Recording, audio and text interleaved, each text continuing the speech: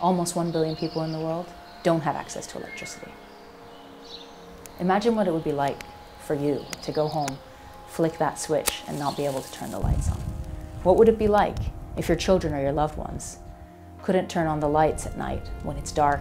They can't do their homework. They can't do their homework, they don't do well in school, they have no livelihood and future.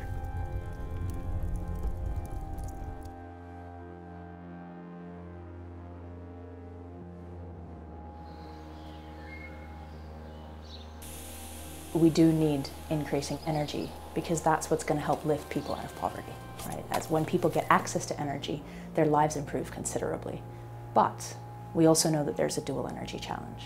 We need to continue to meet the world's demand for energy, but we need to do so with far fewer emissions. So this energy demand is increasing, but at the same time we need to drastically reduce emissions by at least 45% over the same time period, so 20-30 years, to meet the goals of the Paris Climate Change Agreement. About 85% of the world's energy is coming from fossil fuels. So changing that system isn't going to happen overnight. We've been in the energy business for over 100 years, so we have a huge amount of skills, capability and knowledge as to how the energy system works.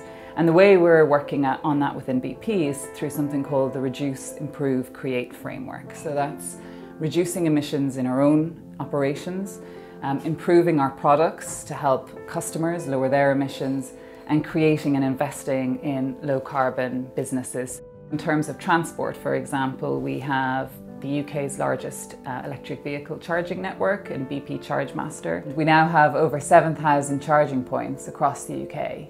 For all the electricity that we use for BP ChargeMaster, it's 100% renewable. At the moment in the world, we've about 5 million electric vehicles, and we could have as many as 350 million electric vehicles over the next 20 to 30 years. And all of those vehicles and customers will need access to convenient, reliable and fast charging at service stations. Lightsource BP is a solar development company and it operates in 10 countries across the world, so everywhere from Brazil to India and across Europe. BP became part of that partnership in the last few years to help expand its reach and to help really grow the pace of solar across the world. In today's world, the energy industry need to make sure that we meet the needs of local communities and respect their wishes.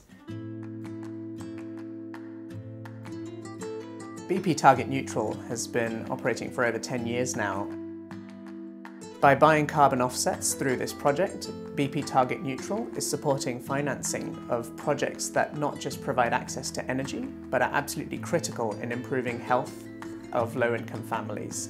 Over 4 million people die prematurely every year from household pollution. They don't have access to clean fuels for cooking and heating inside their households.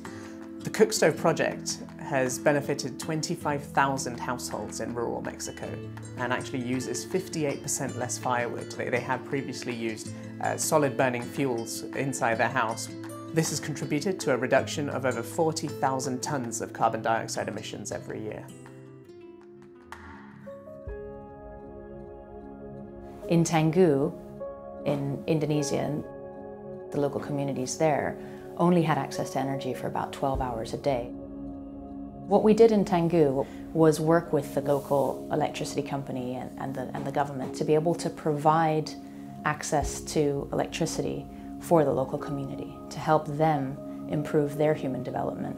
This was particularly important because it meant that local people, local communities could now focus their time on their own needs and what they really wanted to do, rather than how to get fuel to provide power and electricity for the very basic things in life. Significantly, hospitals could actually dedicate more of their budgets to hiring doctors and nurses and providing services to people rather than having to pay for diesel fuel and generators.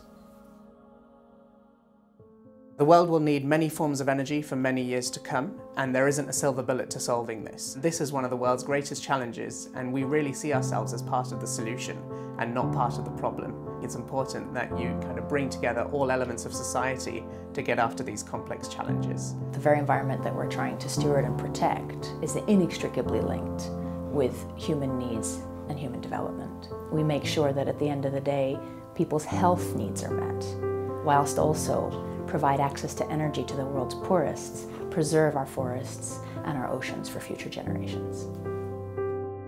I'm a natural optimist, and I am hopeful. The nations of the world gathered together in 2015 and agreed that action needed to be done on climate change under the Paris Agreement.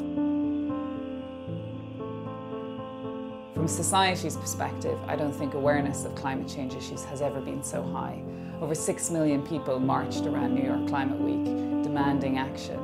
And the final reason why I'm optimistic is because of technology. Things are changing at a rate that we never could have anticipated, and the range of technological solutions that we as a company alone are involved in gives me hope every day.